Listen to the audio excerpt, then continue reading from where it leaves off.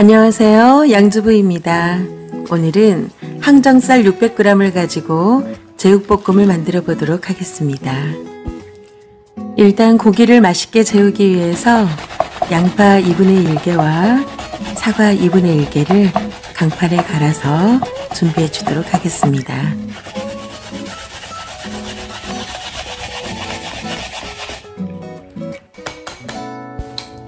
이제 제일 중요한 고기에 양념을 해줄 거예요. 갈아두었던 재료 넣어주시고요. 간마늘 1스푼, 미림 2스푼, 매실청 2스푼, 진간장 2스푼, 고추장 2큰술,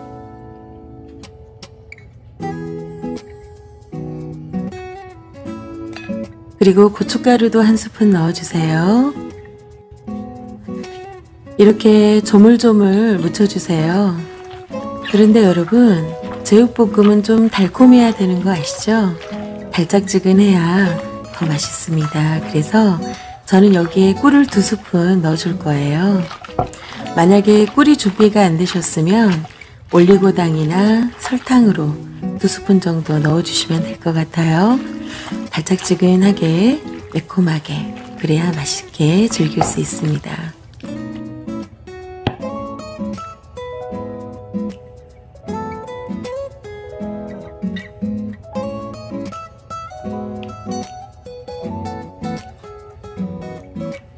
이렇게 조물조물 버무려 넣으셨다가 바로 볶지 마시고요. 최하 한 30분 정도는 재워두었다가 볶아 드시는 게 맛있어요. 그래서 저는 이걸 30분 정도 냉장고에 넣고 재워뒀다 볶도록 하겠습니다. 고기가 재워지는 동안 들어갈 채소를 썰어서 준비해 주십시오. 일단 대파 하나 어슷하게 썰어 주시고요. 양파도 들어가야 맛있죠. 양파 반 개만 넣어 주세요. 여기에 당근도 조금 채쳐 줄 거고요. 그리고 매콤한 청양고추도 2개만 썰어서 준비해 줍니다.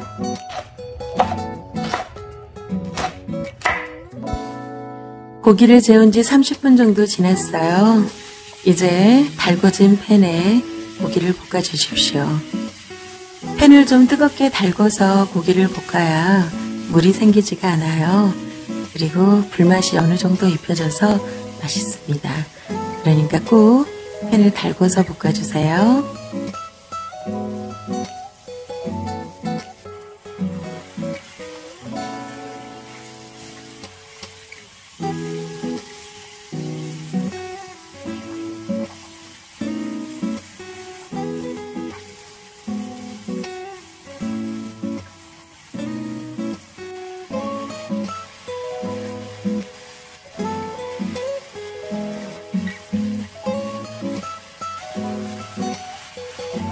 골고루 잘 뒤집어가면서 익혀주십시오.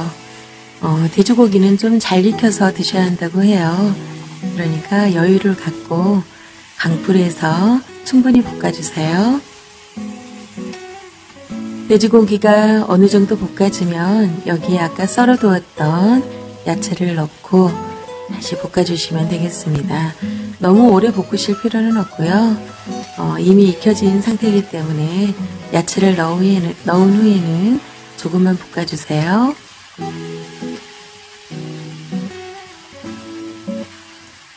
야채를 너무 이것저것 많이 넣게 되면 물이 생겨서 맛이 없어요. 그러니까 꼭 필요한 재료만 넣어서 조금만 볶아 드시면 될 것 같네요. 이제 통깨뿌리고 완성하면 끝이지요.